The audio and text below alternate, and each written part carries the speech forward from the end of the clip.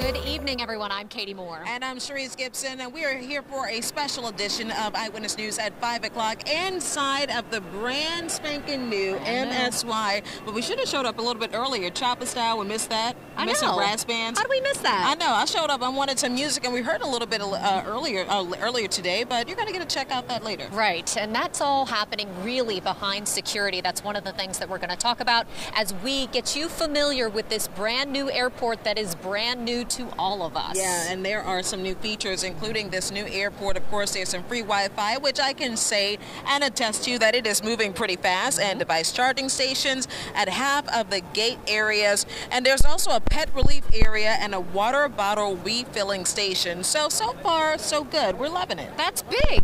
Yeah. I've had people complain about that who are my friends who said, I can't fill up my water bottle anywhere at the old airport. Hey, you don't have that problem anymore. Now you can. It's going to be great. All right, now, like we said, there are many firsts that are happening today here at the new MSY as everyone tries to, of course, navigate this new airport. Yeah, it is a lot for sure. And we are, talking to this on all of the angles. We want to get it all covered for you so that you know what you're doing whenever you come to the airport. And our Danny Monteverdi is live here at the airport with us tonight with more on everything that's happening today. Danny?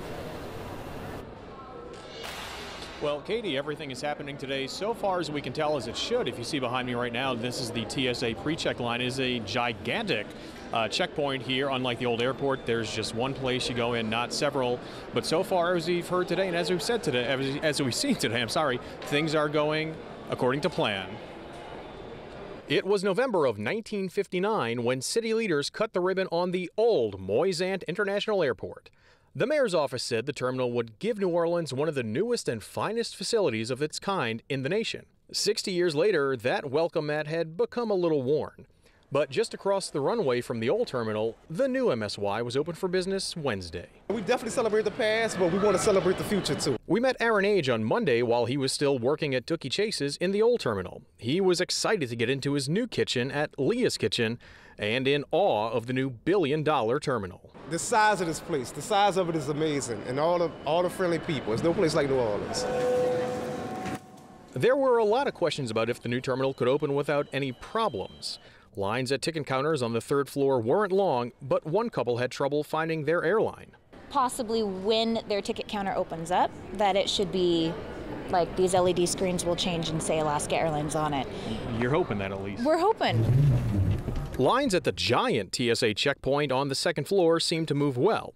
Lieutenant General Russell Honore, who saw New Orleans at its worst during Hurricane Katrina, was glad to see this change. Love it. I fly out of here at least once a week. So this is a great improvement, and it's representative of what a city and the people of Louisiana deserve, a modern, safe airport. So all been good so far today? It's been great. It's a complete night and day difference. It's just, this represents New Orleans. You can feel the hospitality as you're walking around, and it makes me proud to be a New Orleanian. And so we do have some good news for that couple from Alaska who is trying to get to their ticket counter. They did find it, and they are on their way back home now. That's the latest from here on the second floor at the TSA checkpoint. Back to you guys upstairs. There certainly is a lot to see, do, drink, and even eat here at the new airport. And I want to give you a little tour of the lower level. We're on the ground floor where people are going to get in their cars and go off to other places in the city after their planes arrive here in New Orleans. Take a look around. Over there, you'll find a stage where they're going to have regular performers. Sometimes we've seen that at the old airport, but it is a nice featured stage in the center of all the action here at this new terminal. Now, of course, we've been hearing a lot about the food, the drinks, things that you can get at the airport. It's a little different at the new one. Unfortunately, most of that is going to be past security. But there is this one kiosk, Parish Provisions, where you can, of course, get your Saints gear if you need it. You can get some chips for your flight. And then one thing that's unique, I think, for this airport is that this little kiosk, Parish Provisions, if you come with me, they're going to eventually be able to give you some drinks. There's a whole section back there that's ready for wine, beer, spirits, things that you need to buy to make drinks as you're coming to New Orleans because, of course, as we know, that is one of the things that the city's known for. So many things to see and do, eat and drink here at the new terminal. Most of those, unfortunately, past security, but there's a little bit here and there on this side of things. All right, Katie, thanks so much. You're looking live right now at a picture right now of traffic on I-10 at Loyola, which is the new exit everyone has to take to get to the new airport terminal right there on your left. Now, this is what it looks like during rush hour with the Loyola exit lanes on the far left. That lane was backed up at times earlier today, but I will tell you, it is looking good right now. Still running pretty smooth. Now, you have to take that exit to get to the new terminal over here at MSY, but of course, traveling here, there's still some challenges. People are still trying to figure out exactly how to get here and what's the best route to take, and for that we go over to Paul Murphy. Charisse, as we all know, getting there is always half the battle, and that is certainly the case here at the new terminal. Besides a new location on the north side of the runway, north side of the airport, there's also a new access road, airport access road, and a new building to get used to. Traffic backed up on I-10 this morning as drivers approached Loyola Drive in Kenner. Kenner police investigated 5 accidents that they believe were attributed to the traffic and careless drivers at the Loyola Drive I-10 interchange. You can no longer get to the airport using the old access road off the interstate. Now, with only one way in and one way out off of Loyola, there was a 5 to 6 minute wait just to get off the highway. It took most people 2 light cycles to make it across Veterans and onto the new airport road.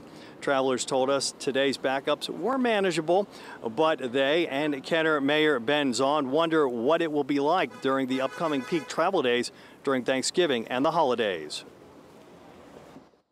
A little bit more than the normal for 11 o'clock, but we'll see how it's going to be the rush hour, so hopefully it will be okay. We knew some type of traffic congestion was coming.